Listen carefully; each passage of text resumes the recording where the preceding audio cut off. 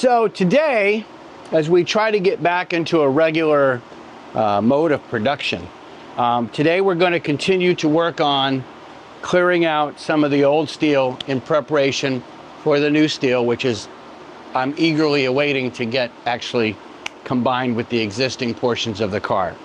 To that end, we have been using as our most successful tool our angle grinder with our cutoff wheel angle grinder. The only challenge with this is that this wheel essentially deteriorates and disintegrates as you use it, which essentially turns this partially used wheel into this once you're finished. And then you got to swap it out and swap it out and swap it out. So what we're going to try today as an alternative, allegedly advertised and marketed as a better alternative to those disposable or disintegratable cutoff wheels, is something like this, which is purported to be a diamond cutoff wheel, metal cutting disc, which is purported to last 100 times longer, or 5,000 cuts. Well, today we're going to put it to the test and see what we can see. Let's get started.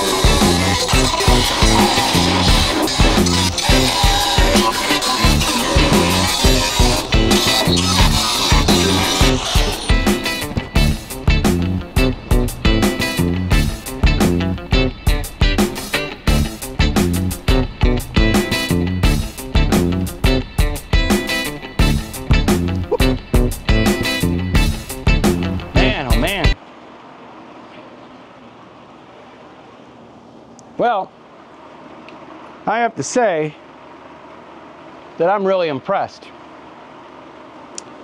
The shape of the wheel is still essentially generally the same diameter that it was when it started.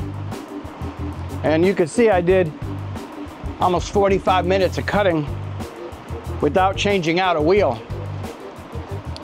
That just means much less downtime for having to change out that wheel and more time actually cutting stuff away. That's a pretty big improvement over what I was using before. Let me grab you over here. Man, it's hot in here.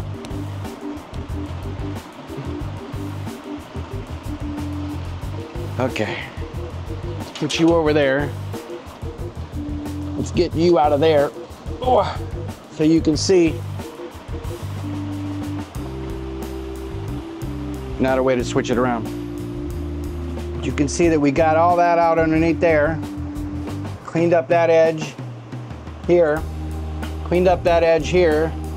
Cleaned up all of that. And cleaned all the way down here and got rid of that inner rocker all the way down. It was already rotted out on the bottom, so I didn't really cut anything there. It just kind of fell off. And then all the way through here. So depending on how much I can scrape off of here, if any, I may not even do it at all, because putting the floor in here just means I just need to get it up over top of the side of the floor. The hard part is what's in here. The transition from the back seat to the trunk. All that's left is about an 8 to 10 inch strip right in there that has to be cut away, but retain this panel, retain that panel, and retain that panel. That's going to be the hardest one to try to save.